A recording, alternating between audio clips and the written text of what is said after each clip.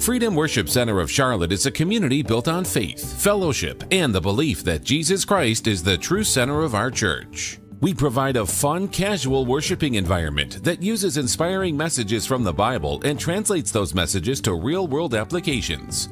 Our community is a group of people from all walks of life who come together to celebrate the Word of Christ, find abundant freedom and peace, experience breakthroughs in every area of life, and discover a whole new level of God's anointing and power. If you're looking for a church that celebrates God in a fun and comforting atmosphere, we invite you to be our guest at Freedom Worship Center of Charlotte. Visit us online for sermon times or call us today for more information. Come grow with us.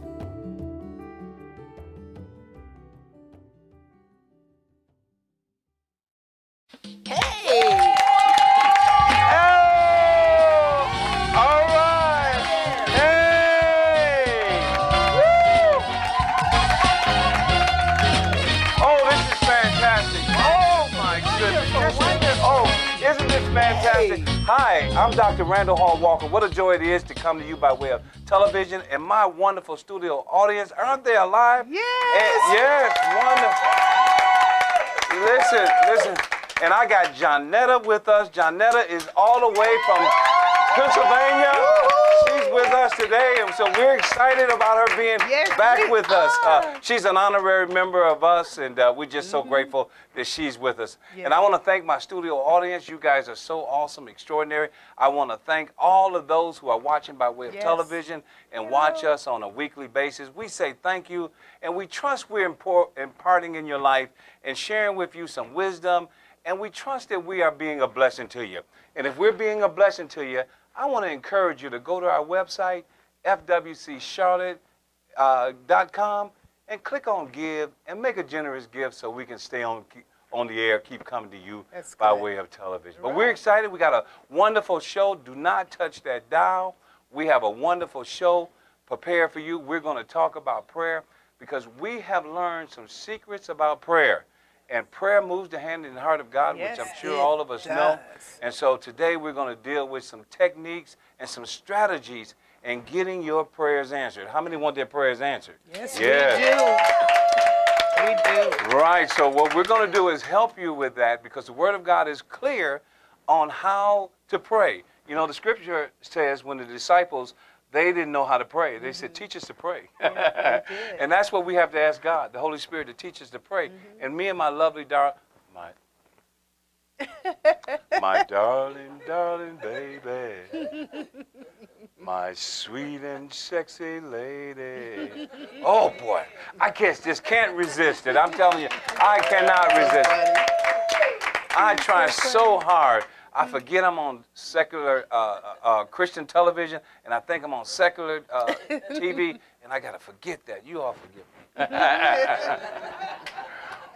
But this is an awesome, extraordinary, powerful woman of God that God has blessed me with. And every morning, we're up from 6 to 6:30. We're praying from 6 to 6:30 every morning from 6 to 6:30, Monday through Friday. Yes. You can dial in. We're going to give you that number before we close. And it should be at the bottom of your screen. And if it's not the number, we're going to give it to you a little later in the program. But I want to encourage you to call in. People are calling from all over Illinois, calling in for prayer. Illinois. And God is just doing some great things. And I tell you what, here's the secret I'm going to tell you. One of the things you want to get on the prayer line on Fridays. I mean, because this awesome, extraordinary woman prays heaven down. This morning was Friday, and my God, not only was it Friday. Today's Thursday. We did Thursday. Oh, Thursday. Oh, I know what it was. It was the end of the month. End of the month. That's what it was. The end of the month. Yes. She prayed heaven down, closing out the month, going into a new season. This season is over with. And we closed it out, and we went out with a blast. I'm telling you what, we went out with a blast. So, so as we're moving into September, we're anticipating and expecting some great things. So as you position yourself for prayer, one of the things I want to encourage you to do is to write God a letter. On one of my previous shows, I shared with you how I wrote God a letter 23 23 years ago, 22, 23 years ago, and God heard my cry, heard my prayer, and answered it because I was intentional and I was living life on purpose, and I was determined to get my prayer through to God. And you know what? The scripture says that the effectual fervent prayers of the righteous availeth much. You know what that means, don't you? It means effectual fervent. That's hot, fiery prayer. Fiery prayer. Yeah, I mean, that's not, Lord, lay me down to sleep. I pray the Lord my soul to keep. If I should die before I wake, I pray the Lord my soul to keep. No. God is good. God is great. Thank you for this food. Let's eat. No. It's not that type of prayer. It's fervent. That means diligent. That means to the boiling point. Because, see, you have to break through demons and devils. See, demons and devils, they come to hinder you from receiving what God has already blessed you with. And their strategy is to stop you and hinder your prayers from getting to the throne room of heaven. But I guarantee you, if you pray the effectual fervent prayers of the righteous and you get your prayer through those demons and devils and you get it to heaven, it's a done deal. That's right. That's right. I agree. Birdella? I believe that in the prayer time that we have to make up our mind and our heart and our soul that when we are ready to go before the Lord, even though the enemy will want to stop you and attack you, he can't touch the faith that you have. So you're walking by faith, believing that everything that you ask, the Word of God says, whatever I ask for in prayer, believing that it's done and it shall be done. We're also calling those things that be not as though they were. We're praying without ceasing. We're just believing God for everything that we have decreed and declared. That's wonderful. Now, I want you to clarify to those who are watching by way of television, when we say, because, Christians always saying, pray those things that be not as though they were. Oh, yes, I love that one. Those who are watching, you might not know the Lord as your personal Savior, and before this broadcast, we're going to give you an opportunity to give your heart to the Lord. But we want to share with you with clarity, because, sometimes we use Scripture, and you don't quite understand the Scripture, those things that be not as though they were. So would you explain, look at that camera and explain to these wonderful studio audience and also those who are watching by way of television? I sure will. I love the scripture. It says, call those things that be not as though they were. And so let me break it down into layman's term. If you wanted a house, or you wanted a car, or you wanted a 10-speed, what you would do is you would say, I'm going to get that house. I'm going to get it by next year. I'm going to have me a house. Or if you're looking for a car, you're going to save up for that car, and you say, by next year, I'm going to have that. So what you're doing is you're calling in the house, you're calling in the car, you're calling those things that do not exist. The house doesn't exist. The car doesn't exist. Nothing really exists right now other than your faith. So you believe that it's going to be yours, and because you believe it's going to be yours, you begin to say, I'm going to have that. So it's the same thing as the way I know it in the scripture is call those things that be not as though they do not, or as though they do not exist. Let me say it right. Call those things that be not as though they were. So you call those things that are not into existence. Wow, so that's it. It's kind of like, as I share with our audience, and I share from time to time, being a visionary. A visionary is very important, and that works with the power of prayer. A visionary is one who sees what things should be, what it could be, and what it will be, in spite of the way it is. That's a visionary. Yes. That's a visionary. That's right. That's a visionary. A visionary does that. That's what a visionary does. They have a vision for what's possible, what they can create, what they can make happen, and prayer does that. Prayer gives you a vision. And the Word of God says, without a vision, the people perish, which implies that where there's vision, you will thrive, and you will strive, and you will soar, and you'll go high when there's vision, because in vision, there's revelation. And when there's revelations, there's power. That's right. So that's what we receive when we meet with God in the morning at 6 o'clock. As we connect with Him, we get a vision for what's possible. That's great. We are commanders of the morning. I'm telling you what. Yes, and we command our day. Yeah, we command our day. We don't give no place to the devil, no opportunity. We don't say this is going to be a boring day. I don't know what's going to happen today. You know, this day I probably won't do much of anything. I'm just so tired of it. Got to go get up and go to work. And after that, I don't know. My life just a mess. I'm toe up from the floor up, jacked up, you know. No. When we rise up in the morning, yes, we are the commanders of the morning. We're the early risers. Yes, we believe it. You know, David was one a man after God's own heart. Mm-hmm. And that was one of the things about David. David said, I'll rise early and seek God. Oh, yes. Yeah, you got to rise early. You know, at night is when demons, and you know, when I was in the world, everything could be just fine during the day. I mean, just everything, just great, having a good time, partying and everything, everybody getting along.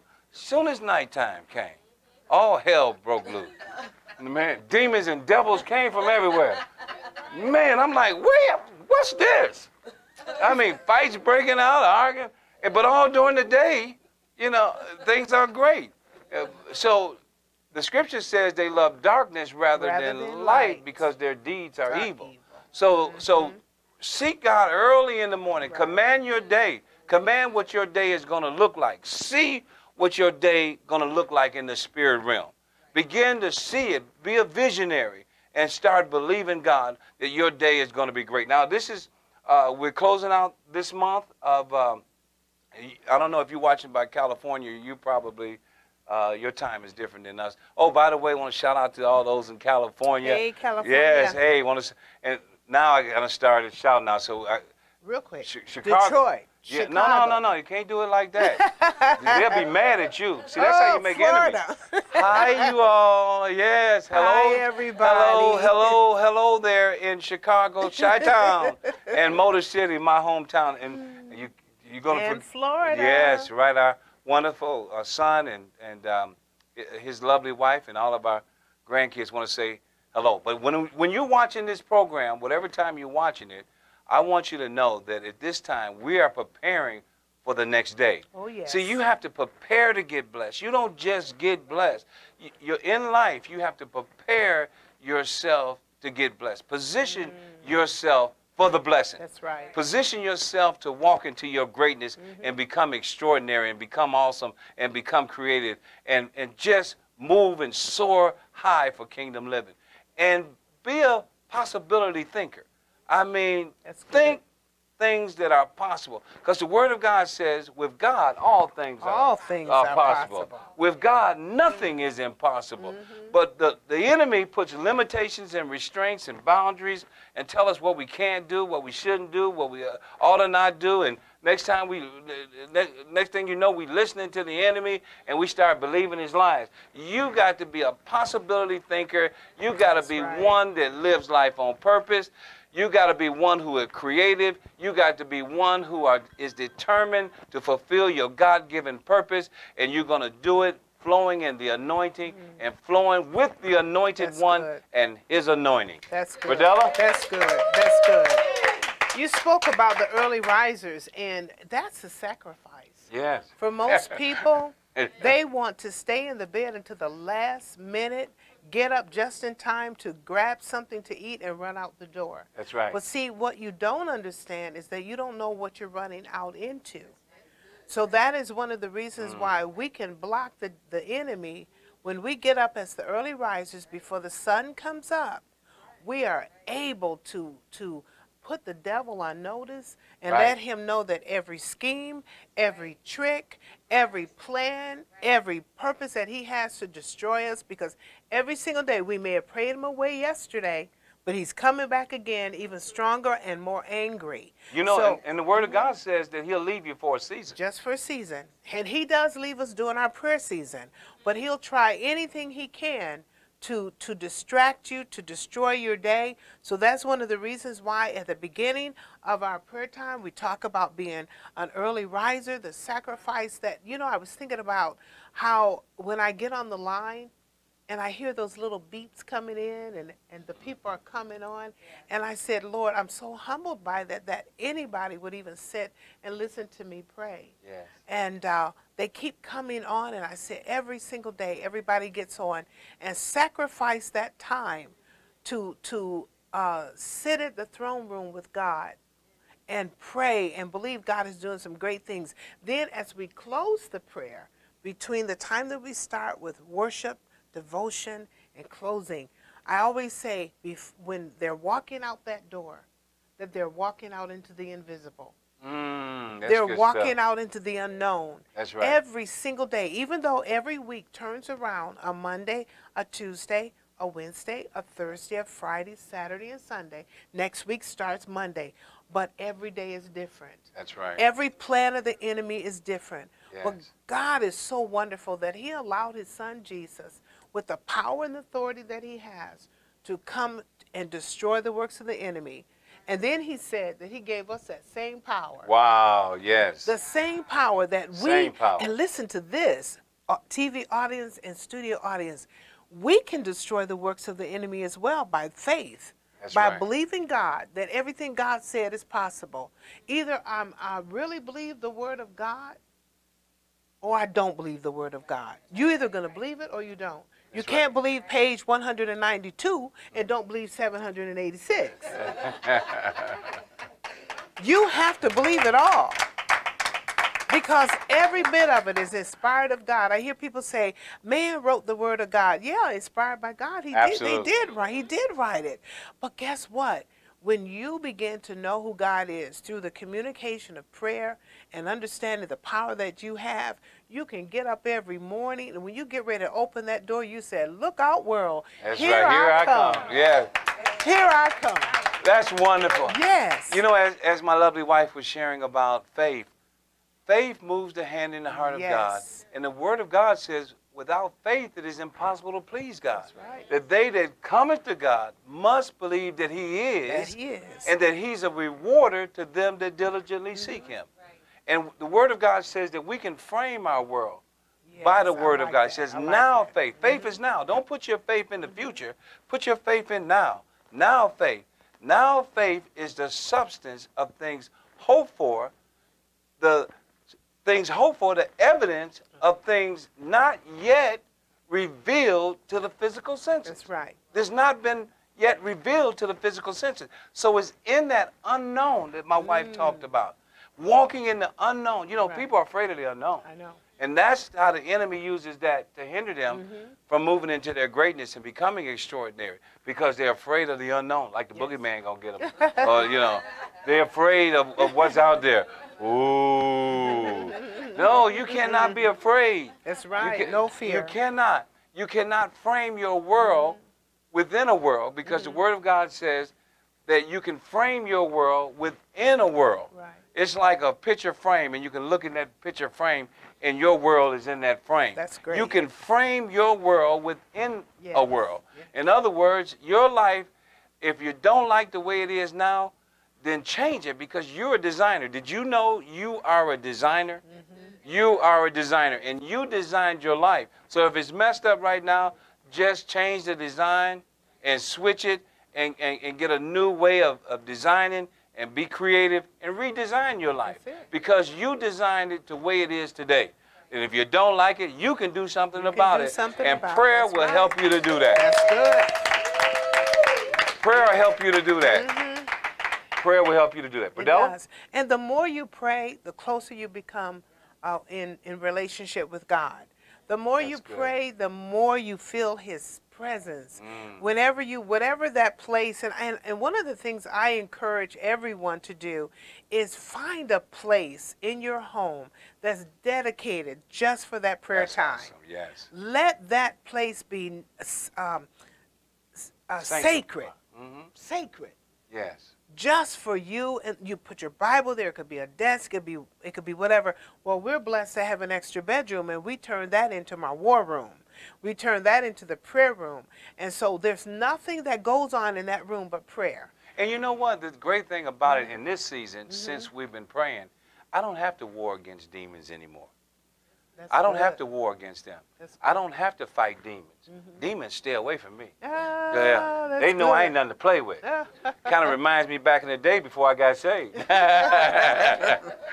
Demons don't mess with me. Now, I'm not ignorant of Satan's devices. I know there'll come a time where they'll launch an attack, because Paul says, having done all to stand, stand in your evil day. That's right. And an evil day is when every demon that met you, that you knew, every demon that can think of it, they all get together and they say, dun, da, da, da, da, da, charge, and they come at you. You know, and you gotta have an anointing on you to fight off them fiery darts. You know, the wicked, kind of like when I used to watch Superman as a little boy, and they used to shoot, and them bullets be popping off them. You got to have an anointing on you when them demons throw those fiery darts at you. You say, that's your best shot. Come with something better. Come with something better, because greater is he that's in me than any demon that's in the world. That's right. And be strong in the Lord and the power of his might. And have on the whole armor of God, that you can stand against demons and devil. Don't let them intimidate you, because that's all they can do is intimidate you. They can't hurt you.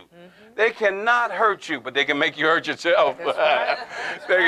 they can make you so afraid you run into something and hurt yourself. But do not be afraid of demons. Do not be afraid. Don't let them torment you. Don't let them push you around. Don't let them bully you. You run those demons and devils. You have your life full of fire, because they don't like fire, and because they know that that's where they're going, in a lake of fire, so they run from fire. So you stay on fire, and demons gonna run from you. That's good. Birdella? That's good. And we don't have to fear, because God said that he didn't give us a spirit of fear. That's right. That's from the devil. And fear is false evidence appearing real, if you want to use the acrostic. So we don't have to fear. When the enemy comes in, you want to tell him, or you don't even have to tell him, just ignore him. Because the word of God says resist him. Just ignore him. All he wants is get your attention anyway. And once he get it, then he's got you, and you're forgetting the scripture. You're like, what scripture was that? And now he's got you all tangled up and messed up. But if you ignore him and resist him, you can say, greater is he who is in me than he who is in the world. Explain that. Greater is he, that's Jesus Christ, who's inside of me, than Satan, who's in the world. Greater is he who's inside of me, Jesus, than everything that he would want to launch against me. So if you begin to say those things, then you don't have to fight. No weapon formed against me shall prosper. One day we were praying, it was either yesterday or the other day, that when I realized the weapons was not just the enemy throwing against you, the weapons are the lack of finances that comes against you. The weapon is the weapon is fear that the enemy used against you. The weapon is a lack of knowledge of the Lord. The weapon is doubt. The weapon is lack of faith. The weapon that the enemy uses, those are what he used against you. So no weapon formed. If I don't have money, that's a weapon. If I don't use it right and say, Lord, you said in your word that I would prosper and be in health, even my soul, as my soul prosper. But if I sit up there and go through changes because I don't have enough money, that's a weapon that's used against me to keep me down. So one of the other things that began to happen that I learned is that the more we pray, the more revelation truth comes. Absolutely. Isn't that awesome? That's right. So you don't have to fear. There's some T-shirts that's out there. I don't know whether it's a Christian who did it or not. It says no fear. And people are wearing those shirts or have been wearing it for a while that says no fear. So whether they got it from the word or wherever they got it from, we as Christians should be walking around with no fear. No fear. Because greater is God who's in us than he who is in this world. That's wonderful. That is so great. And like you said, God has not given us a spirit of fear, but a power, love, and a sound mind. Yes, that's right. But here's the key. The scripture says perfect love cast out fear. So when you are afraid and fearful, you're not made perfect in love. So if you make yourself perfect in love, then you'll cast out the fear and you'll walk in victorious. And the weapon that's formed against you, it can form. Weapons will form against you, but they won't prosper. They won't kind of prosper. reminds me of the weapon that was against me years ago, a .357 Magnum, shot in the head and left for dead. And it was amazing because it didn't prosper. Look at me today. I'm alive and excited about God. It was a weapon formed, but it didn't prosper. That's great. And so a weapon can be formed against you, but it won't prosper. That's right. Well, listen, we are just about out of time. I want to say to those who, especially my studio audience, thank you all so very much. Thank you. Thank you. Thank you all. Want to thank Jonetta so much for coming. Such an Yes, inspiration to the yes. set. So inspiring. Just awesome. So we're so glad she's with us. And you are watching by way of television. Go to our website, Journey to Greatness BC at gmail.com, and write to us if we're being a blessing to you. And if perhaps you would like prayer, just call the number on your screen, 704-322-8010.